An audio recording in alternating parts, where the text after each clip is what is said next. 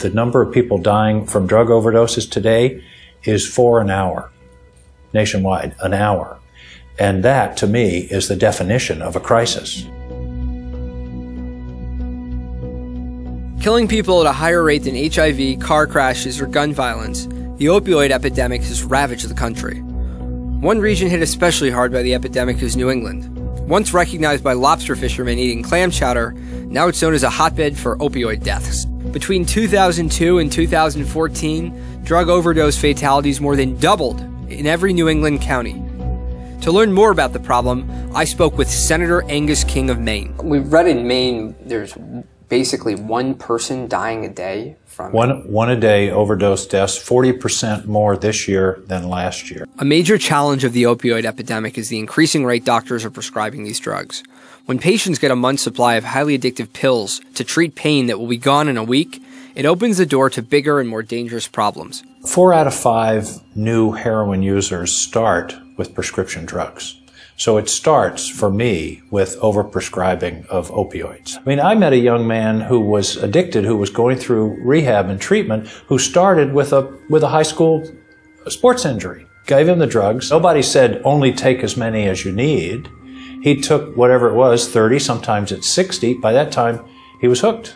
And then you go to heroin, because heroin gives the same kind of result, but it's cheaper. So doctors bear some responsibility. Yes, they do, and I've met with them and said that. What do they say to you? This is the law of unintended consequences. One of the ways doctors and hospitals are now measured is, did you leave the office pain-free? The problem is that becomes an incentive to prescribe these very powerful pain medications. And I've talked to a lot of physicians. I said, now, what do you have for training in medical school about dealing with these drugs? Zero. So you mean to tell me they don't tell you any of the They don't, apparently, I'm told. Killers in medical school? Right. Well, they talk about painkillers, but they don't talk about the danger of addiction or how to control it or how to watch for it or any of those. At least that's what I've been told. Now, that may have changed more in the last few years.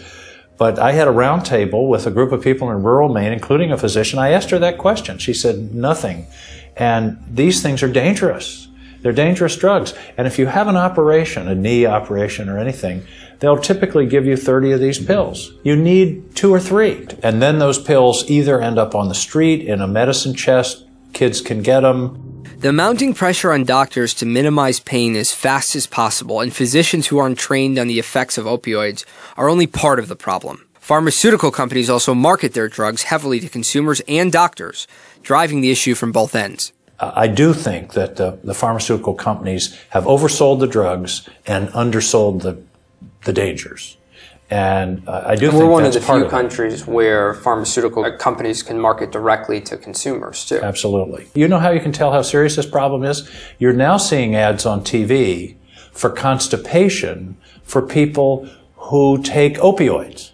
So we're seeing drugs being sold to deal with the side effects of drugs being sold. If you need an opioid to manage your chronic pain, you may be so constipated. It feels like everyone can go, except you. The number of prescriptions and the number of pills are just ridiculous. Americans make up 5% of the world's population, yet consume 80% of the world's opioids. And because the crisis is spreading on such a massive scale, our medical and political leaders are still debating the best way to stop it. Many of your colleagues in the Senate have argued that we should still criminalize this issue. What's your reaction to that? Well, certainly I think dealing should be criminal. There's no question.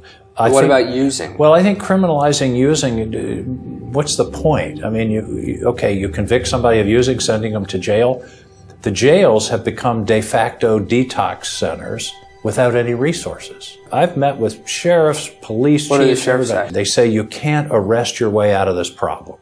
This is a disease and treatment is the answer. There's still a lot of people out there who say it's a choice. It's just a lifestyle choice. To hell with these people. It isn't. At least everything I've been told, it's a brain disease. It hijacks the judgment part of your brain. All you want is the next hit. I mean, I sat in a round table, and sitting next to me was a deputy sheriff, in Maine, who lost his daughter to a drug overdose. I mean, these aren't different kind of people far away in some big city or something. These are friends and neighbors. These are regular citizens. That's why the stigma part is important, because policymakers, congressmen, and senators need to know these are their people. This isn't abstract numbers. These are the real people who are suffering. They're in Milo, Maine, and Dover, Foxcroft, and Bridgeton. I mean, these are all towns you probably haven't heard of. But they're, you know, they're small town America that are being ravaged by this. The biggest issue we've got now is treatment. We don't have treatment capacity in Maine or in New Hampshire or anywhere else. And treatment can work. Maybe it'll take 2 or 3 times through, but there are people around out in the society that have beaten this and are sober and doing fine. What if we repeal Obamacare? What will that mean for drug That'll treatment? be a disaster. The figure I've recently seen is that repealing the Affordable Care Act will take $5 billion out of drug treatment. Why not treat this thing and try to help people when they're ready to get help? And that's humane, and it also makes sense from the point of view of the rest of the society.